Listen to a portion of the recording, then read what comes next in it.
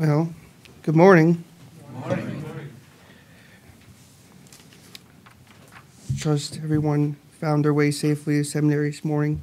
To open your Bibles to Psalm 30. This will be our text this morning. That's found on page 585 in the red Bibles in the pews.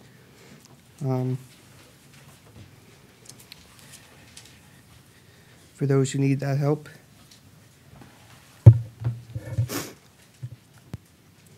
Hear the word of the Lord. I will extol you, O Lord, for you have drawn me up, and have not let my foes rejoice over me. O Lord my God, I cried to you for help, and you have healed me. O Lord, you have brought me up from Sheol. You have restored me to life from among those who go down to the pit. Sing praises to the Lord, O you his saints, and give thanks to his holy name. For his anger is but for a moment, and his favor is for a lifetime. Weeping may tarry for the night, but joy comes in the morning. As for me, I said in my prosperity, I shall never be moved.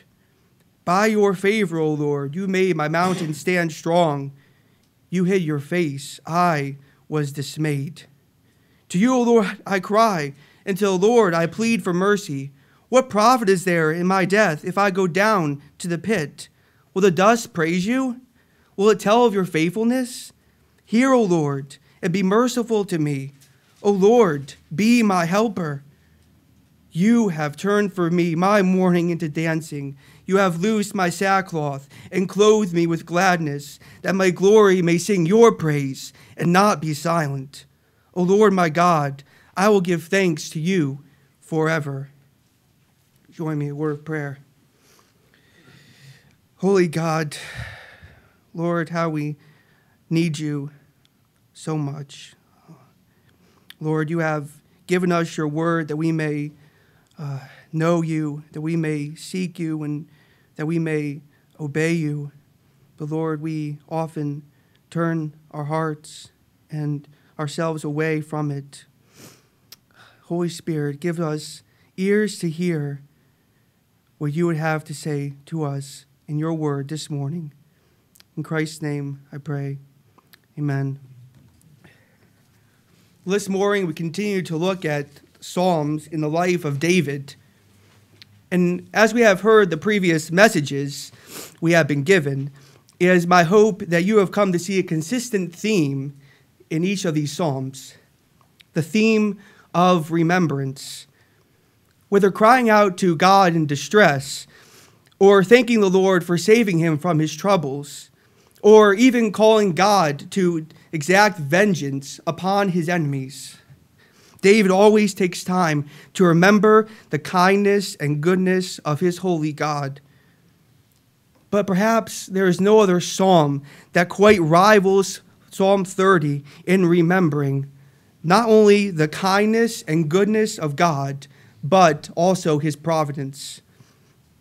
His providence that establishes and preserves David in the hopelessness and darkness of his soul. And this morning I want to exhort you to remember the providence of God which establishes and preserves you. And to that end, I want to focus on two areas of question in this matter. First, why? Why should you remember the providence of God? And secondly, how? How should you remember God's providence? First, we look at why. Why should we remember God's providence? I have 2 points here. And the first one is we forget that we are sinful, finite, and needy creatures. Look with me again at verse 6. As for me, I said in my prosperity, I shall never be moved. David forgot that the Lord had prospered and blessed him. Instead, he came to believe that he had prospered himself. This forgetfulness is not a mere loss of memory, as one struggles to remember his Hebrew vocabulary for Dr. Williams' weekly quizzes. Nor is it the result of some mental illness, But this forgetfulness finds its beginning in the sinful dispositions of the heart. This change is not in heart, is not something that was immediate, but happened over time. When God established David and blessed him as king over Israel, he blessed him with abundance of riches and peace on all sides, and David was grateful for the blessings of the Lord. But over time, David allowed the sinful thoughts of pride and self-sufficiency to gain a foothold in his heart. He forgot that he was simply the receiver and that God was the good giver, good and perfect giver of all things. It seems today that our American culture has forgotten about the providence of God in its reliance and focus upon the self-sufficient, all-powerful will of man. Over the winter break, I went to see the movie Unbroken. I'm not sure how many of you have heard about it. The story of Louis Zamperini, an Olympian and survivor of World War II prison camp, Japanese prison camp, who came to faith in Christ after the war. Yet instead of telling his story of reliance upon and conversion unto Christ, this movie elevates the unbroken will of man to stand on his own in the midst of trials and persecution. In the same way, David came to believe in his heart that it was he that had established and preserved himself, and not the providence of God. And you also should be careful not to fall into the same sin of pride and self-sufficiency that David did. Maybe you are saying in your heart right now, I could never be like that. Friend, beware lest the same root of pride that came to full blossom in David finds its root in your soul. Indeed, it lies there waiting for you to listen to its lives of self-autonomy and self-esteem. Do not give yourself over to it, but instead remember God's providence. But perhaps there are those this morning who are going through trials which are not of your own doing. Friend, the Lord knows your situation, whatever it may be. Our Lord Jesus Christ himself humbled himself and took on the likeness of human flesh so that he could identify with us in all our trials. You can trust that he is working all things for your good despite what the circumstance may look like. Do not allow this time of trial to cloud your need for his grace. Cry out to him with your needs, whatever they may be. It could be that he has brought you to this place of darkness so that his light may shine through all the clear in your circumstance. So why should we remember the providence of God? Because we are sinful, finite, and needy creatures. Secondly, we should remember the providence of God because we forget the goodness of God. The providence of God and the goodness of God are two things that human nature seems to connect when good things happen, but disconnect when anything bad happens. When bad things started to happen, David realized that it was God behind the scenes. Look at the end of verse 7. You hid your face. I was dismayed. Yet instead of despairing at his current situation, David chose to trust in the God that had brought him into this valley of the shadow of death. And this he recalled, why? Because in the midst of affliction, David remembered the goodness of God. And this he recalls in verses 1 through 5. I will extol you, O Lord, for you have drawn me up and have not let my foes rejoice over me. O Lord, my God, I cried to you for help, and you have healed me. O Lord, you have brought my soul from Sheol. You have restored me to life from among those who go down to the pit. Sing praises to the Lord, O you his saints, and give thanks to his holy name. For his anger is but for a moment, and his favor is for a lifetime. Weeping may tarry for the night, but joy comes in the morning. David thanks the Lord for hearing his cry, for healing his afflicted state, and calls those who trust in the Lord to remember the goodness of God. And what is this reason for remembering God's goodness? It is the holiness of God. Look again at verse 4. Sing praises to the Lord, O you his saints, and give thanks to his holy name. Here, the ESV does not quite catch the exact wording of the Hebrew text. In fact, you may notice the footnote, which leads down to the bottom of the page and reads, Hebrew, to the memorial of his holiness.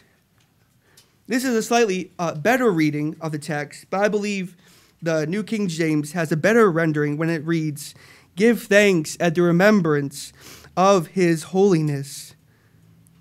There is something so beautifully good about God's holiness that causes David not only to burst out with joy, but to call all those who believe in the Lord to join him in this chorus of praise.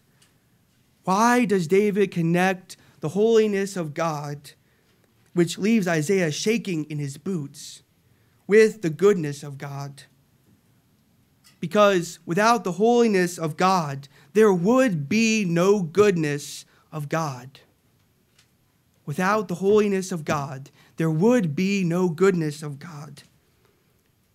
John Gill says it well. What is wisdom or knowledge without holiness but craft and cunning? Or what is power without it but tyranny, oppression, and cruelty? But God is glorious in holiness. This dives a luster to all his perfections, and is the glory of them, and therefore none of them are or can be exercised in the wrong manner to any bad purpose. David could trust in the goodness of God because of the holiness of God. But there is more to the picture that he paints here. The Hebrew word for remembrance, zakar, is used many times in the scriptures to refer to God remembering his covenant promises to his people.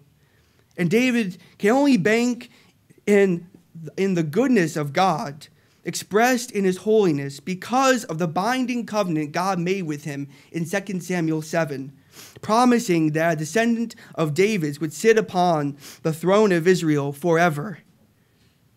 And are we not partakers of this same covenant promise in Jesus Christ, the greater Son of David, who at this very moment sits at the right hand on high in majesty?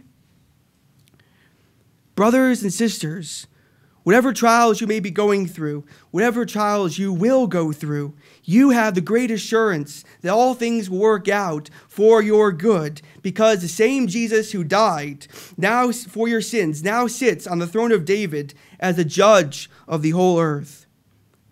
What greater reason could we possibly have to remember the providence of God? And surely this Jesus, who sits in glory, knows what it's like to suffer under the hand of God. The book of Hebrews says that he offered up prayers and supplications with vehement cries and tears to him who is able to save him from death.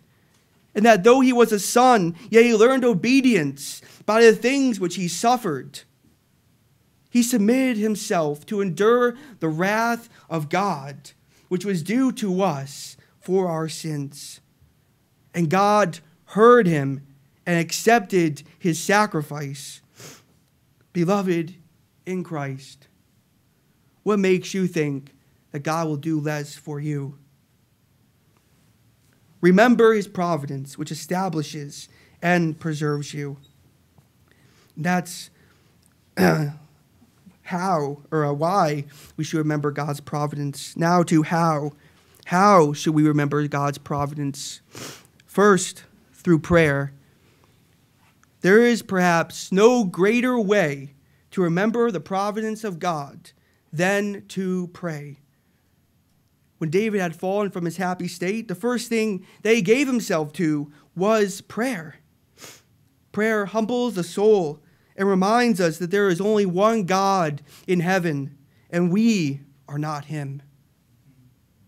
Prayer teaches our hearts to rest our cares and worries in the hands of God, to remember his promises of grace and forgiveness in Christ towards us. Through prayer, the downtrodden soul communes with God, and the weary soul finds its rest in him. It is for this reason that our Lord Christ often removed himself from the busyness of his life to pray. And if the Son of God needed to pray while here on earth, how much more do we need to? Secondly, meditate on the glory of Christ. The discipline of meditation has seemed to fall out of practice in the church of late. While reading and memorizing Scripture are both necessary disciplines that we need to not give up, one can come away having read and memorized God's Word without really taking it in to his soul. This is where meditation comes in, and there can be nothing that is more worthy meditating on than the glory of Christ. Nothing else gives us a certain realization of the providence of God than the glory of him who is both our Savior and our King, who bore the wrath of God in our behalf and now sits enthroned in heaven on high.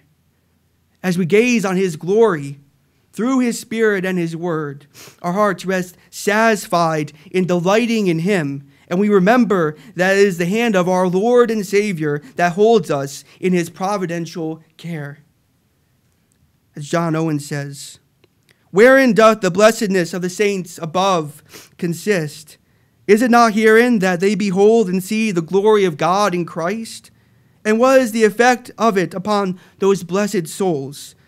Doth it not change them into the same image, or make them like unto Christ? Doth it not fill and satiate them with joy, rest, delight, complacency, and ineffable satisfaction? Do we expect, do we desire the same state of blessedness? It is our present view of the glory of Christ, which is our initiation thereinto, if we are exercised in it until we have an experience of its transforming power in our souls. Brothers and sisters, give yourselves to prayer and meditation on the glory of Christ, and thereby remember the providence of God, which both establishes and preserves you. Let's pray.